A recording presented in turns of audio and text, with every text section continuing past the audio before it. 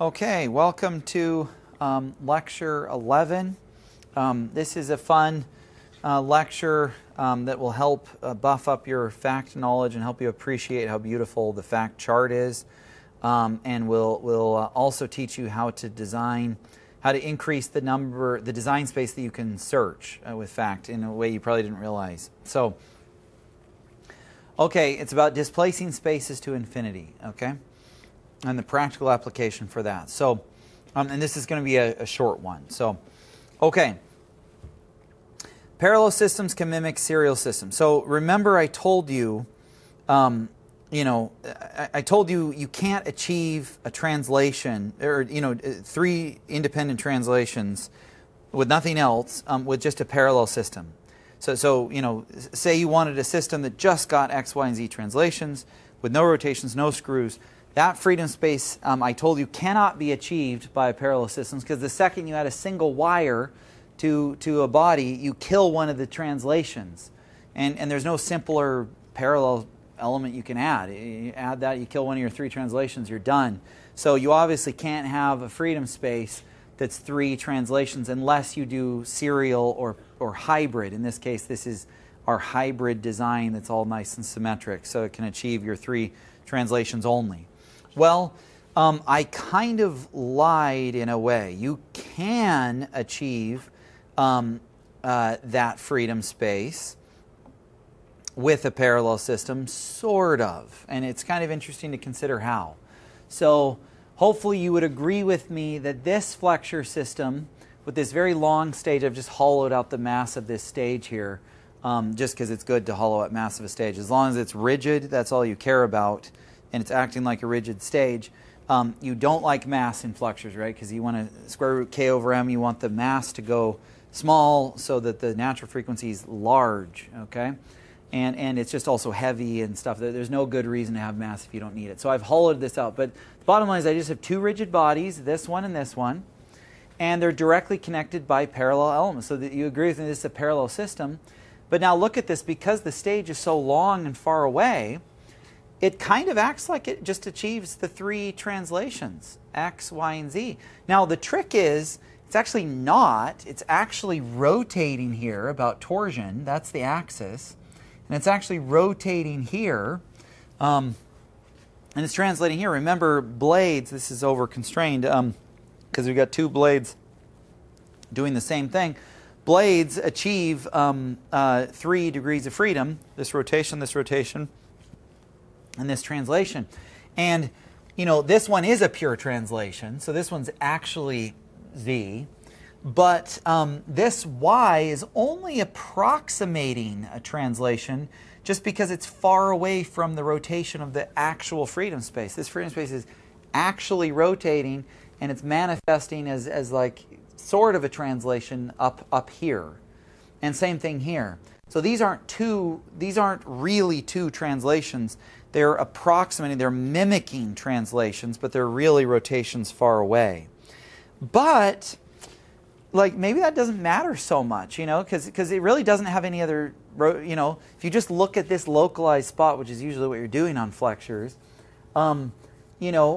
it's kind of getting the three motions you want. And sure, there's parasitic error on these, but there's parasitic error on these too for large deformations. So sometimes for practical purposes, you can get degree of freedom combinations that are outside, right? So remember, the freedom space we want, the three translations, right, from here, X, Y, and Z, these three translations with no other rotations or screws, is 3DOF type 10. And remember, it's outside the parallel pyramid, so it doesn't have a constraint space that could be parallel.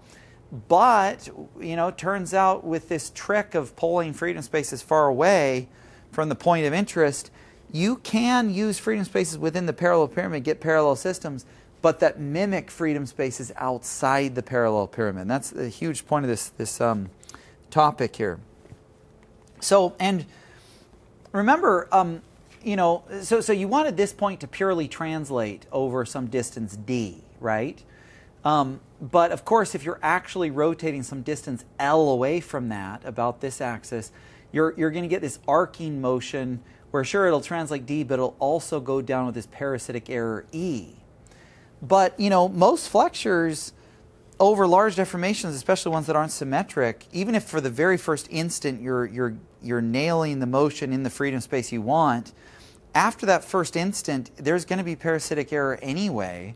So if you can just manage this parasitic error, maybe this is as good as a translation, right? And here's the equation that's most useful for everything in this entire topic, which is it relates the translation you want to the parasitic error you want and tells you what the length needs to be. So you can derive this just from geometry, trigonometry here.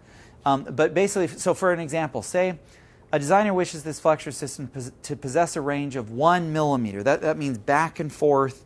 It covers a full millimeter, which means D here is 0.5 millimeters, because 0.5 this way, 0.5 that way, right? That's 1 millimeter.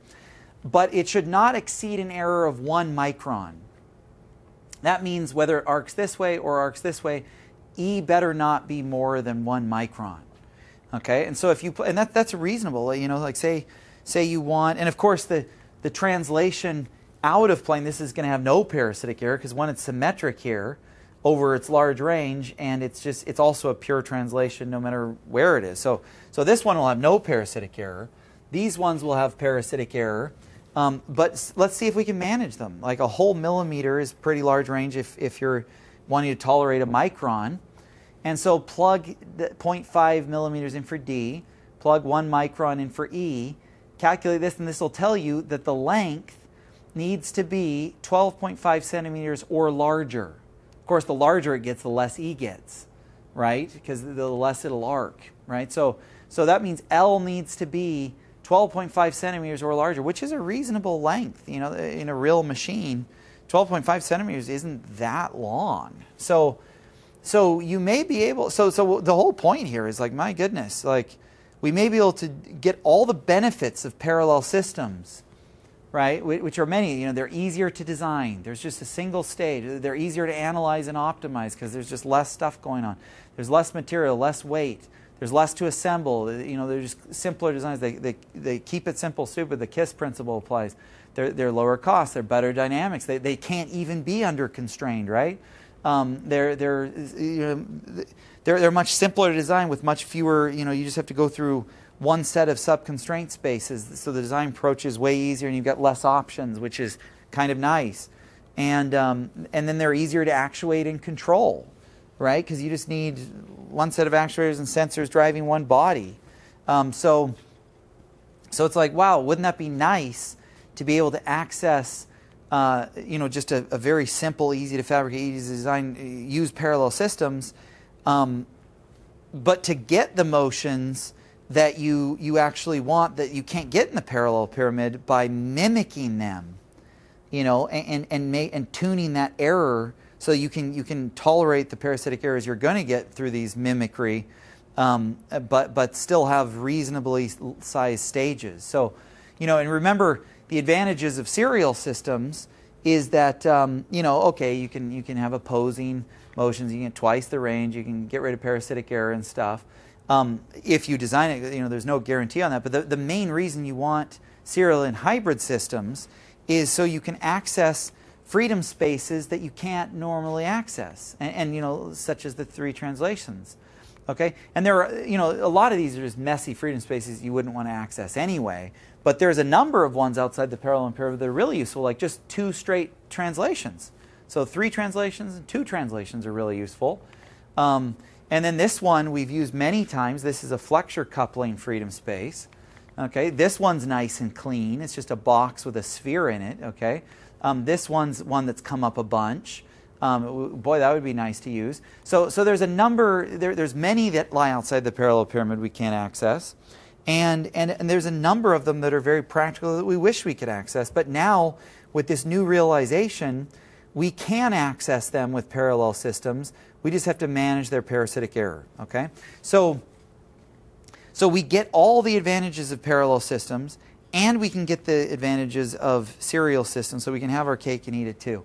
And we can get some other advantages. So there's some advantages of having long stages. So of course, all parallel systems that achieve or like mimic freedom spaces that are outside the parallel pyramid are going to need to have by necessity long stages, Well, long stages have some benefits, right? As long as you hollow them out or trussify them or something so they don't have much mass, you know, they can, they have all the advantages of parallel systems, but the flexures can be far away from them. So one of the problems is, say, you know, the point of interest will always be the top of that stage. And, you know, you want to get actuators in there, you want to get sensors in there. You know, like you definitely want sensors to be as close to the point of interest as possible, so your measurement is as accurate as good as possible. Further your sensors are away from what you're actually measuring, the worse the measurement will be, obviously. And so you know, traditional parallel flexure systems, the flexures are all right up close to the point of interest. But with these designs, all the flexures are of necessity very far away, and you've got these long stage, and this is what you care about. And so the flexures and the geometry and most of the design is far away. So you have plenty of space surrounding it for your sensors, and you have plenty of space surrounding it for your actuators. Okay, so this is starting to look pretty good. And by the way, you know, you just got to hollow it out. So it's looking like, my goodness, we can access all freedom spaces. You know, even super useful ones that are outside the parallel pyramid with parallel flexure systems that mimic those freedom spaces. We can use that equation I gave you a while back to manage and make sure the parasitic error is acceptable, which we usually have to deal with parasitic errors anyway if we don't design things to be symmetric. And you know, and we get all this advantage of a long stage and things being far away from it, so we can measure it directly. So these might not actually be that bad an idea, as long as we can hollow out the stage, okay? So let's look at displacing spaces to infinity here to understand what spaces mimic other spaces as they're displaced far away. Okay, first of all, I'll remind you the math of this. Okay, so say you've got a block here, there's a rotation some distance d away, and this guy will rotate like that, right? And here it's like a pure rotation. You move it, it's rotating there, you move it, it's rotating there. And you'll see the further the rotation gets from the actual body or the point of interest, the less it starts manifesting as a rotation, even though it's a pure rotation, and the more it starts manifesting as a translation. Now, at every point in finite space, it's not a translation, it's a pure rotation just far away. But once it reaches infinity, it is a pure translation, okay? And we've done the math of that. You know, we've looked at that. We've seen as rotation twists, get pulled to infinity, it turns into a translation. Okay, well now let's, you know, we've always just looked at red lines or green lines or something pulled to infinity. But what if you take an entire space and pull it to infinity? Okay, so let's look at this. This guy can rotate around this axis, and any red line on this plane, as well as a translation there. Okay? And you could visualize that. But what if the freedom space was moved away? As long as it's in finite space, this block is always going to just rotate around things on this plane and translate. But what happens when it reaches infinity? Well, when it reaches infinity, first of all, this translation is still the translation. It still maps to that the translation you want, right? Because you can't move a translation. But this rotation now becomes that translation because it's now infinitely far away, right? And it not only manifests as that, but if it literally reached infinity, it would be that. It's no longer mimicking it, okay? It's like literally achieving it. That's what it is a translation when it's a rotation infinitely far away. This rotation would be that translation, and pretty much every rotation, and this translation would be that translation, of course, and every rotation on this plane would be a translation that's perpendicular to the direction it's in. So if you draw the shortest distance between this and this line, it'll be the direction that's perpendicular to it. Okay, so every single rotation on this plane, including this translation, will manifest as a sphere of translations.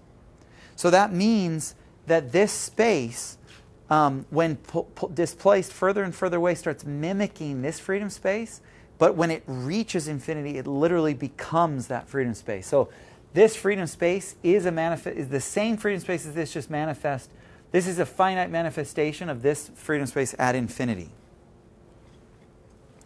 Okay, pulled in that direction. All right, so So let's look at this. So this freedom space right here, okay, pulled to infinity was that freedom space. So the cool thing is you can see that freedom space is in the parallel pyramid, so designs can be designed to achieve this. But if the stage is really long, so this is like far enough away from the point of interest, it will approximate this one and you can achieve it outside. One thing you'll notice is this space, you can never, you know, if you displace any space within a column, you'll always get another space within the same column. Okay, because you can't ever create or destroy a degree of freedom by pulling it to infinity, by just displacing it alone. Let me actually try and confuse you with that. Let me try and prove to you that's not true. So,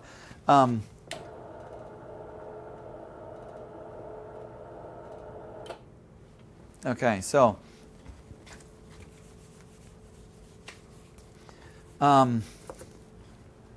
let's see if I can get a better slide to put this on. Okay, so pretend you didn't see this here. So what if I had a block here in finite space?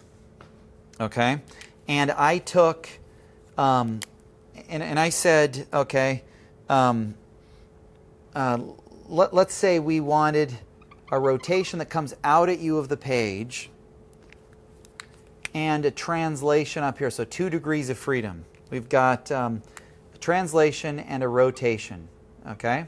Those are the 2 degrees of freedom. Well, if I take those degrees of freedom, if I put them right on the block will rotate like this and translate up like that, right? But if I now take these degrees of freedom and pull them to infinity, so this becomes infinitely far away, then you might say to yourself, well, wait a minute, the translation is still the translation, right? Because you can't really move that. And that rotation is now infinitely far away. It's the same translation. So did I just take 2 degrees of freedom, and by displacing it to infinity, did I just kill one of the degrees of freedom and just leave 1 degree of freedom? The answer is no. I mean, it may look like that, but that's because you're just looking at it as degrees of freedom. If you look at this as if you look at it as a freedom space, then you would see that, first of all, remember, a rotation coming out at you plus a translation gets a plane of rotations, a parallel rotation. So you can imagine a bunch of parallel red lines coming, you know, it's a plane coming out at you, right, with a bunch of parallel red lines on it with the translation perpendicular to it. That's the better way to think about it. So if you say, well, it starts with a rotation here and a translation there, and I take that and I pull it to infinity, did I suddenly kill one of the degrees of freedom? No, it's just the same space. So if I take that plane of parallel lines and I pull it this way, it will just remain. You can see these things. There's an infinite supply of these that go forever. So no matter how much I pull it over, it'll just keep coming, and it won't even change the freedom space, and you don't kill one of the degrees of freedom. Okay. So the point is that you can never kill. You know, you're never going to add a freedom space. Sorry. So if you take a set of degrees of freedom, their freedom space, and you move the freedom space, you're never going to add a degree of freedom or kill a degree of freedom just by moving it, right? It's just going to manifest differently. And if it's a 2 degree freedom space, and you displace it, you better believe it's either going to stay the same or transform into a different 2 degree freedom space. But it'll never hop to a 3 or 2 degree freedom column. So if you pulled any of the spaces in 3DF column to infinity, like for instance, take this one, this plane. If you pull the plane, or here, let's go back and show it bigger. If you pull this plane to infinity this way, it's still going to be the plane, right? If you pull it to infinity this way, it's going to be the plane. If you pull it to infinity this way, in the plane of the plane, it's still going to be the plane. It's just if you pull it down, it'll turn into this. So there's a couple principles I've just taught you. Like, one, the same freedom space can turn into different freedom spaces depending on the direction that you pull it. And we're going to talk about that in a second. But two, you'll never you'll always, if you change the freedom space by pulling a freedom space to infinity, it'll always be another freedom space in the same column. You'll never jump to a higher or lower degree of freedom because you won't kill or create a freedom space, okay, by moving it. Okay, so let's look at another one. Let's look at this in the 2DOF one. Let's look at the disk of rotations, okay? Okay, if you look at that disk, let's say we draw the lines, we don't bound it by the circle anymore, and we just draw those lines, and we displace it to infinity, right? It starts behaving as a bunch of parallel lines. This is the same reason I told you, the sun has rays that are going out radially, but when the sun gets further and further away, those rays hit us at near parallel angles because it's so far away, right? If it was literally infinitely far away, they would perfectly be parallel.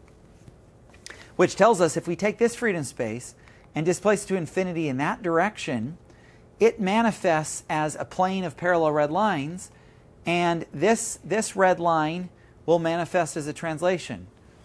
Actually, I don't like how I drew that. That should be parallel to this line here. So it's the one that's perpendicular, to this line here. Okay, so it's kind of cool to think all these red lines that sweep from there to there, this whole half the circle fills this infinite plane with red parallel lines. And then when the red line is perpendicular to these red lines, it is the hoop that causes the translation. And then all the red lines on the other half go, this is at infinity, which is the same point as infinity over here, and comes and fills the plane the other way. Because remember, all these lines are really circles with infinite radii with no beginning or end, right? So they come from the other direction as well, which is, the other rotations on the other half go this way and loop around and come there, right? So this is basically a finite manifestation of this pulled to infinity in that direction, okay? And again, they're both 2DOF, so we didn't create or destroy anything by pulling it. Okay, well, what if we took this and pull it in a different direction? What if we pull this down like that? Well, now every single one of those rotations will manifest as a translation in a disk that's perpendicular to them, okay, once it reaches infinity. So we just showed that, yes, the same freedom space, depending on the direction you pull it, or the same freedom space can manifest as different freedom spaces when it's displaced to infinity, depending on the direction you pull it. Okay, but again, this is 2DOFs, that's 2DOFs. You're never going to create or destroy freedom spaces by displacing them. So this one could become this one, and it also could become that one, depending on what direction you pull it. Okay, and they're in the same column. You're never going to jump to a different column. You're never going to destroy a space, right? This, by the way, let's see here. This, by the way, depending on whether you pull it in this direction or that direction, it's going to stay the same, as I showed you on the board. Right? Yeah, okay. So, all right. Okay, so what I've done is I've created a table of shapes that displace to infinity, okay? This table of shapes can tell you, essentially, it provides a complete list of freedom spaces that mimic other freedom spaces when displaced to infinity in every direction. So it doesn't contain information about the direction, but it'll tell you what they can turn into. So for instance, say I look up 2DOF type 5.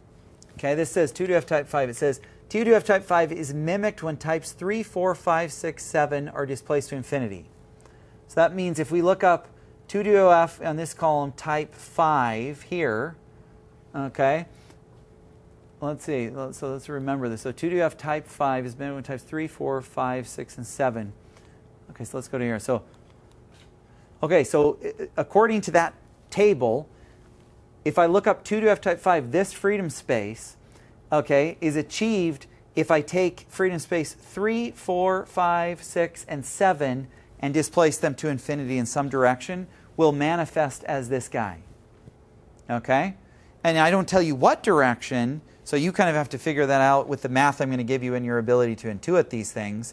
But I at least tell you which ones can be used to mimic that one. Okay? And I do it for everything, not just the ones outside the parallel pyramid. but like this one I just showed you, the ones inside the parallel pyramid, I go through and tell you every single, you look up, 3DOF type 10, and it'll tell you what things can mimic it. Okay? And some of these you can't mimic. So for instance, 3DOF type 10 cannot be mimicked by displacing anything to infinity. So look at 3DOF type 10 here. Okay? Nothing in this column or outside the column, of course, nothing ever outside the column, but nothing in this column can be displaced to infinity to mimic this. Okay? So something is just like, it's the only one you can do. Okay? And those are ones of worth, of note. So look at this, type 7, through, 14. Anyway, a bunch of these, they can't be mimicked by displacing something to infinity. They just can't be mimicked at all. They are just, you need to use them as they are. Okay, so that's another interesting insight, is that some spaces can't be mimicked by pulling things to infinity. Other things can, and other things can, a lot of them pulled to infinity. Like, for instance, type 3DOF type 20 we're going to look at is mimicked when types 1, 4, 5, 6, 7, 8, 9, 10, 11, 12, 13, 14, 15, 16, 17, 20, 21, 22 are displaced to infinity. So pretty much almost everything in column 3, with the exclusion of some of them, when they're displaced to infinity in some direction, can mimic 3DOF type 20. And so some of them are mimicked by a lot of them. Some of them can't be mimicked at all. Okay? But they all turn into each other within their own column. Okay? And this library is very important because it's rigorous and complete and tells you all of your options if you want to mimic something. Like, if it's something outside or inside the parallel pyramid, you want to design a parallel system with a long stage that mimics it according to how long the stage is. You'd want to consult this chart if you can't do it in your own head, and see all your different, see if there's even an option, but see if see what your options are, and then figure out what direction you'd need to pull those options. Okay. Okay. Let's see. Okay. So before I go on, I want to just tell you a couple other things that are interesting. So, first of all, a lot of these spaces beautifully turn into each other either by changing parameters or by displacing things to infinity, as we've shown. So for instance, you could imagine this shape. That's a disk and a plane of parallel red lines. If the angle between that disk and plane of parallel red lines, it's drawn here 90 degrees, but it could be any angle. If it is 0 or 180 degrees, that'll turn into this, right? And the same thing with those interlocking disks. You remember the 3DOF type 9. If they rotate and be on the same plane, it'll turn into this one. But think of those disks. They're actually some of the most interesting. Say we take those disks and we just pull one to infinity, right? Well, we leave the other one in finite space. Well, that one we pull to infinity will manifest as a plane of parallel lines, and it will turn into this guy. Okay, so if we take this one but leave part of the space in finite space and pull the other to infinity, it'll manifest as this guy. Okay, if we pull the other one to infinity, it manifests as the same guy, just rotated. Okay, if we pull both to infinity, say in opposing direct, well, first of all, if we put both on top of each other, it'll turn into this one. It'll be a sphere, right? If we take two interlocking disks and put them on top of each other, it'll turn into a sphere. Obviously, if we pull that sphere to infinity in one direction, it'll turn into the box. Okay, but check this out. If you take the two disks like this and you pull this one to infinity this way, so it manifests as the parallel lines, and you pull this one to infinity this way, so it manifests the other parallel lines this way, then you could see those would add together to be the box. And the other crazy thing is, if you pull, if you could think of it, if you pull this to infinity and you pull this to infinity the other direction, positive and negative infinity are the same point. So you might as well think of this on top of it over here at infinity, which is the sphere at infinity, which is also the box in finite space. So you can see how it all kind of beautifully ties together, whether you change parameters and they morph into each other, or you displace a portion of the space to infinity and it morphs into another, or you displace the whole space to infinity, morphs into another, and depending on the direction you pull it, it morphs into another. So they're really all just one and the same shape within the entire column of all the columns, just morphing into different manifestations in finite or